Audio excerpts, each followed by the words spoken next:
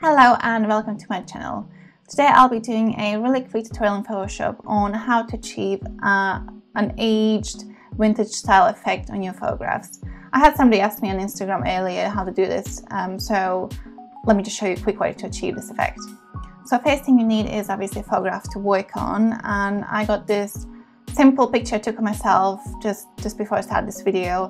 And I'm not really bothered about things like blemishes and editing skin at the minute, because this is not really about beauty editing. So I'm going to leave it as is, and we'll just ignore the fact that my skin is not looking the best, but never mind.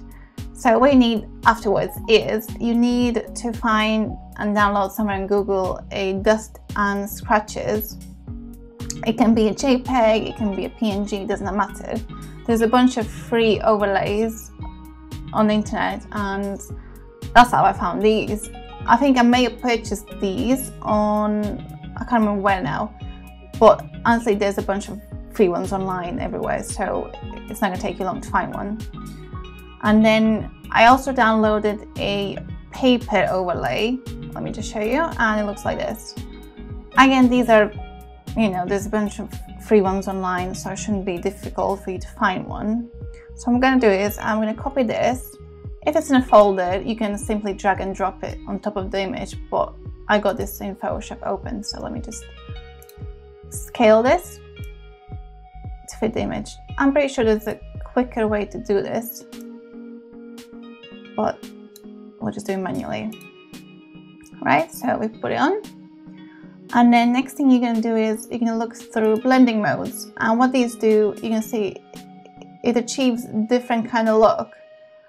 And basically all you have to do is just settle on one that you think is going to work for your image. So I'm going to go with something like, let me see, this. Obviously I'm going to reduce opacity quite a bit. I don't want to look that crazy. That'll do. And then I'm going to do the same with dust and scratches, and all is just white scratches on a black background. I'm pretty sure you can create your own and just scan them in as well, but I'm just lazy, so I just download them online. Again, transform, scale, let me just fit this to the image.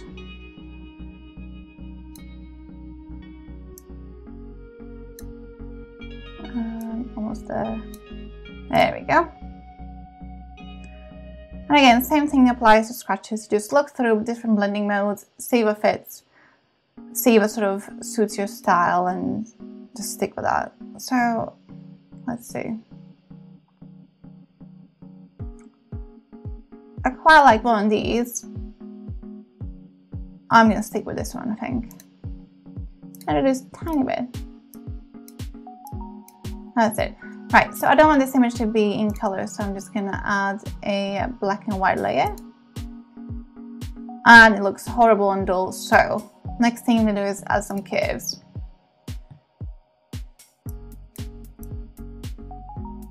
Alright, gonna work in the darks a little bit. Put the whites up.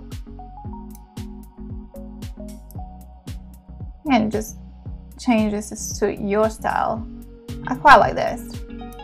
Right, I don't want this to be black and white image, so I'm also gonna add a solid color on top of it.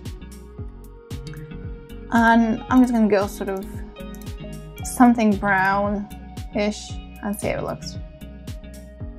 And for blending mode, again, there's different styles. For like sort of wet plate,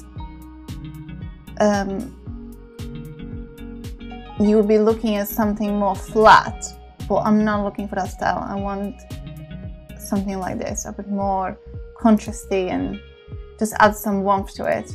It's quite a bit, so I'm just going to reduce it a little bit. And that's around there, I think. Yeah, something like this. And let's see.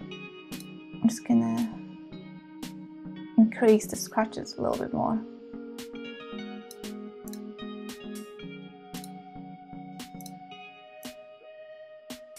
And increase the paper as well a little bit more. It just adds a bit of sort of a matte look to it. Not that much, but around there. Right, flatten image.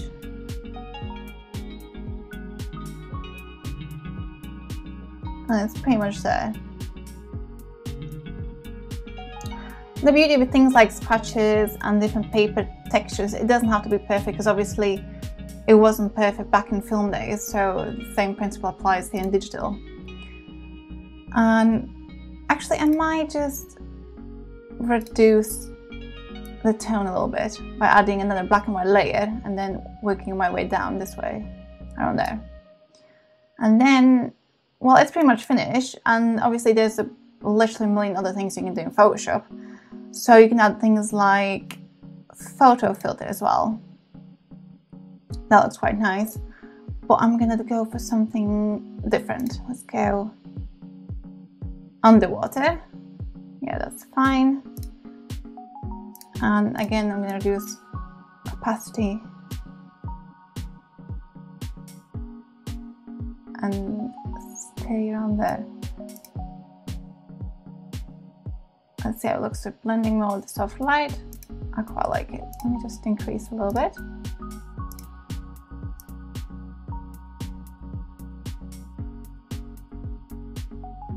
There we go.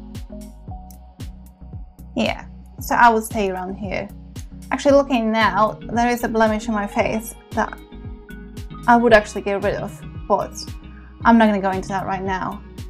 And yeah, so this is just a really quick tutorial how to achieve sort of aged vintage look. It takes you literally 5 minutes, as long as you find, you know, all the scratches and paper textures to add on top of it. And I think it's quite fun to play around. It's not something you would apply to every single image, but for some portraits it might work quite nicely, and it might work quite nicely for fine art and other things as well. So hopefully you enjoyed this, hopefully you were able to follow this, and let me know if this was helpful. And I'm always happy to see the things you create, so if you try this, let me know, send me your pictures and let me take a look as well. So thank you for watching, and I'll see you later.